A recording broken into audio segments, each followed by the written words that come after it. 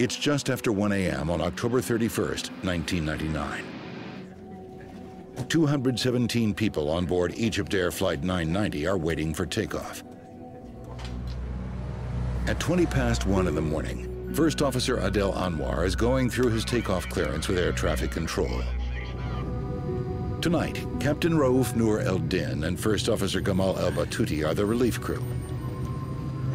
They will take over after the first 3 or 4 hours and fly the plane until shortly before Cairo. Gamal El-Batouti used to be an Egyptian Air Force flight instructor.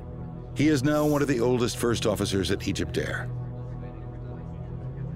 He is so much older than the other co-pilots that out of respect they call him Captain.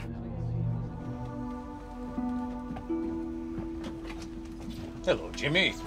How are you? How are you, sir? What's news? I slept, I swear. Just wait. Let me tell you something. I'm not going to sleep at all.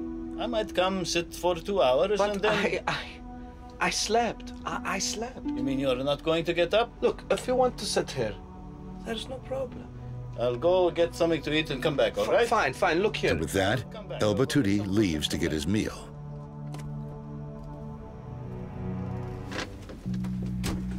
Everything's under control. Okay, Chief. Thanks a day. First Officer Anwar concedes and is ready to hand over to El-Batouti.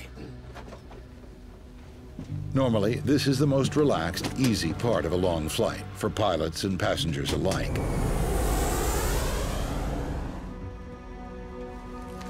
Excuse me, Jimmy, while I take a quick trip to the toilet.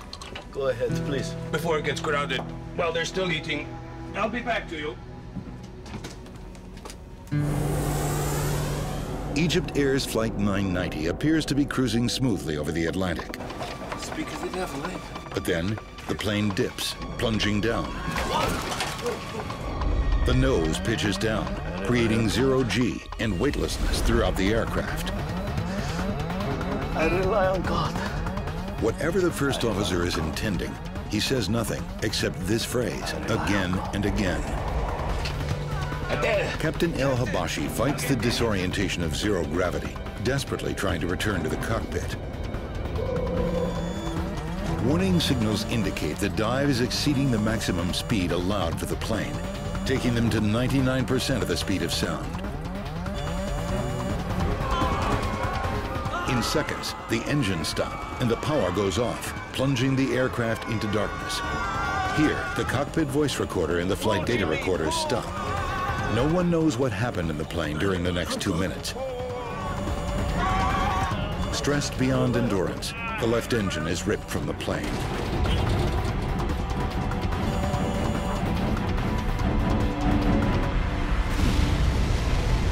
Egypt Air 990, New York Center. Egypt Air 990, if you copy New York At 1:50 a.m., Flight 990 disappears from radar screens, crashing into the surface of the Atlantic Ocean, over 60 miles off the American coast. Coast Guard search and rescue get a call at 2:15 a.m. A plane has disappeared, and Coast Guard vessels are called to the scene. At the end of October, the waters of the North Atlantic are so cold that normally life expectancy is about 5 to 6 hours. At the crash site, only pieces are left. Within hours, authorities know there is little hope for survivors.